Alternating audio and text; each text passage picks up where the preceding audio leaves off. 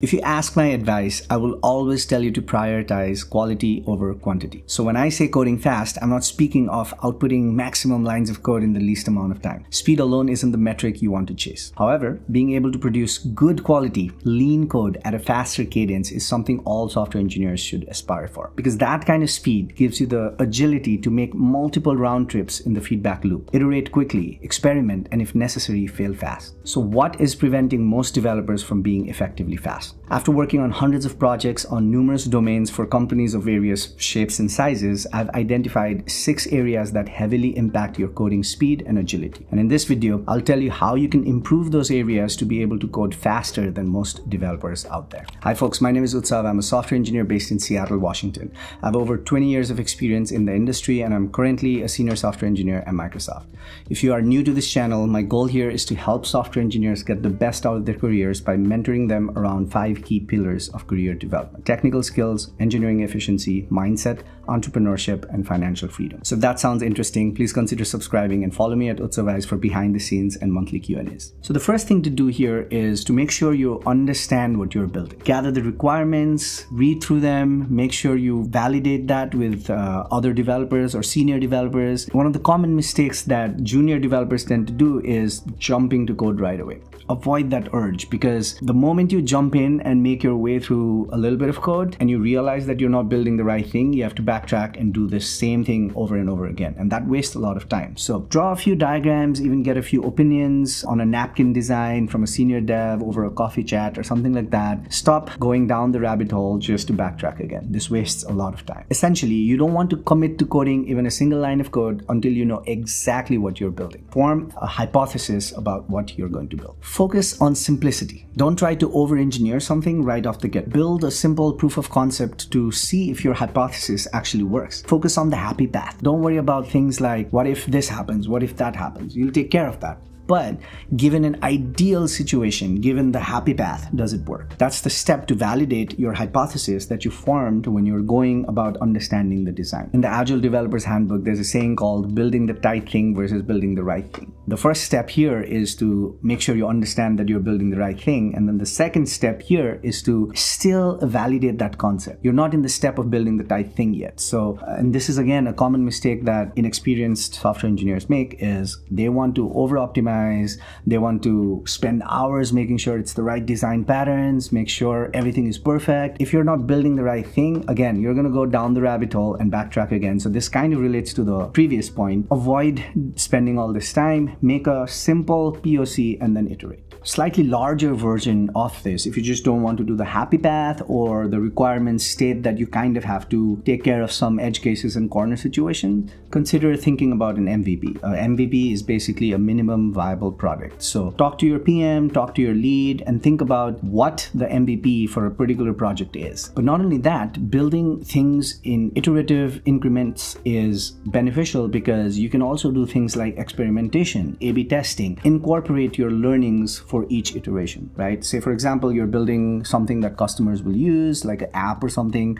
If you try to build the final thing right away and the customers don't like it, you've wasted a bunch of times, and now you have to decide either the project is a failure or you have to spend more time in redoing all of that. Instead, build a very basic thing first. Give it to the customers, get feedback, maybe give it a different version to a different set of customers, get their feedback and see which one does better. That's A/B testing, right? So doing less code upfront helps you actually work faster and build the product right the first time. So this in turn helps you use the data you've gathered to actually improve the product while you're coding the product, making your overall process way faster. The third one that I don't see many people doing is they don't log everything as they're coding. And often I find logging is the step that happens right before the pull request is sent. Log everything since the very beginning. And this is even more critical in the world of distributed systems and microservices, where things are spread out all over the places, and you have to log to make sure that you can monitor everything and see what's going on with your request or with your data flow, right?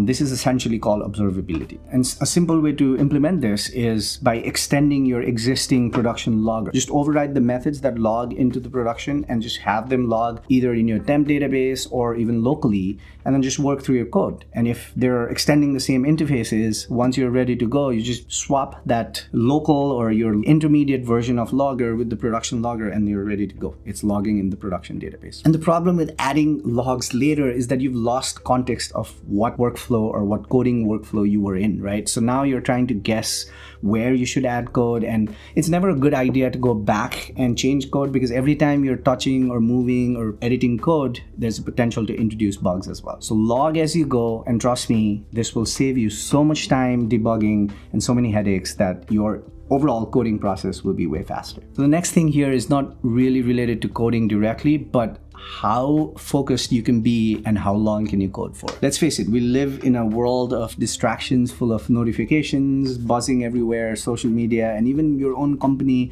communication platform like Slack or Teams are very chatty, so you can easily be distracting. A great thing you can learn about is called flow state, and it's a practice of getting into a state when you do any kind of meaningful work, but especially for coding, where you are so zoned in that you can avoid all distractions pretty well. And that state of flow helps you be fully immersed and focused on what you're doing. So being in a flow state and coding for 4 hours, you will get way more code done and better code written than if you spend 15 hours in a distracted environment. The most effective software engineers that I know can write amazing code blazing fast and can completely turn off the world and immerse themselves for a good block of time to code. And I kid you not, they get 5 to 10x more code written than the rest. I have a full video explaining how flow state works. I will link it in the description below, so check it out when this video ends. Also, if you want to go even a step further, there's a book called Indistractable by Nir Eyal. I'll link it in the description below. Give it a read, especially if you find yourself struggling with a lot of distractions. Okay, the next step people often overlook is ergonomics. If you want to write code that's fast and be fully focused for hours, you need to make sure that you are comfortable and avoid fatigue as much as possible. But you don't have to go out and buy an expensive chair or spend a lot of money. Just spend a little bit of time learning about the ergonomics and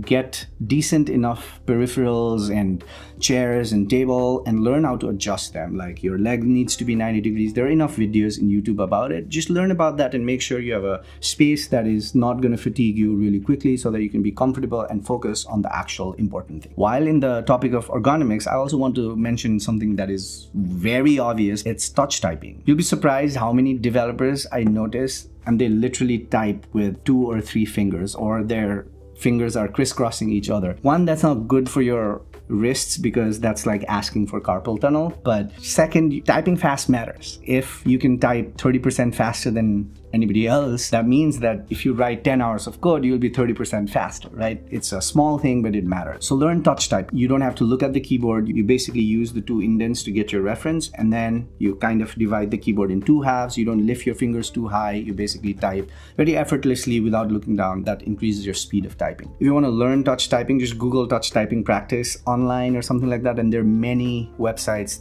for free that will just teach you how to do touch typing, and you just need to practice maybe 30 minutes a day every morning. At the end of 7 days, you'll be typing like a pro, and your word per minute will probably go up from like, I don't know, 70 to 80 to 140 per minute, which is a huge advantage. In the topic of improving your overall ergonomics and typing and all that, stop using a mouse. I see so many people doing everything from GUI and like moving their mouse around. One, it's not ergonomic because your hand goes sideways and it creates a stress on your shoulders. Second, mouse is just slow. So whether you're in a Mac or Windows, just learn the keyboard shortcuts. Both have a pretty good search feature. Keyboards can execute everything, or at least learn the shortcuts so you don't have to keep wasting time going to the mouse. This is probably the least discussed thing in the engineering community: health and fitness. I don't know if this is a poor depiction by Hollywood and how geeks or tech people should look like, but unhealthy eating habits, lack of exercise, and things that are related to all-nighters and long hours and basically unhealthy habits all around seem to be common stereotype for software engineer. You need your mind to be sharp to be able to write great quality code and also be able to do it fast. So exercise, proper nutrition, and adequate sleep is critical for that. And you'll be surprised how many times you'll end up writing a complex bit of code and kind of like getting into this weird spider web of sort where you've already tried different things and you've landed somewhere, but now you've lost context of the overall picture, but you still don't step back and think about the higher picture. You keep going at it. That's the lack of perspective that that comes when you're overworked or tired or things like that. Go get a good night's sleep, come over the next day, you'll get a completely different perspective and just solve that thing. I get it. Sometimes you have to do what you have to do. There are deadlines, priorities, milestones to reach, and you have to pull that occasional all-nighter. That's fine, Just don't make it a habit. Find ways to prioritize your health even if you're short in time. For example, I have a really busy schedule and I don't have time to cook every single meal all the time, but I also don't want to order food from the restaurants or make frequent trips to the grocery stores. So I've been using Factor for almost 2 years now, who have also sponsored this video. I personally like Factor because they offer nutritious, delicious, flavor-packed options on the menu each week to fit a variety of lifestyles, whether you're keto or calorie smart or vegan plus veggie or protein plus. All of the meals are prepared by chefs and approved by dietitians. Each meal also has all of the ingredients to make you feel satisfied all day while meeting your goal. And the meals are fresh and never frozen, and they're ready to eat in just 2 minutes. All you have to do is heat it and enjoy. And if you get hungry during the day, want to eat something to fuel your coding efforts, then they also have many nutritious options for snacking like smoothies and juices. My personal favorite is the mango smoothie. So yeah, head over to factor75.com or click the link in the description below and use code UTSAH50 to get 50% off your first Factor box. Okay, the next thing is to learn to use the right tools in the right way that makes you more effective. I see a lot of people install the IDE or install another tool and just use the default for everything without customizing it for their own habits and needs. For example, if you use a code editor like VS Code, invest time on researching extensions that can help you be more effective and faster. AI tools like GitHub Copilot can help you quickly write things like string manipulators and regex. An extension called Prettier can arrange your code to make it easier to visualize. GitLens can help you track down your code changes even faster. You get the idea. Set up your space to make it work for you so that you not only are fast and effective, but also you enjoy being in that space, right? Keep these 7 things in mind the next time you start a coding project, and I'll promise you that you'll see massive improvements in your coding productivity and speed. Check out this video to learn about flow state that I mentioned earlier if you're interested or if you get distracted all the time. And check out this other video where I show you how I set up my laptop for maximum development productivity. I'll see you in the next one. Cheers.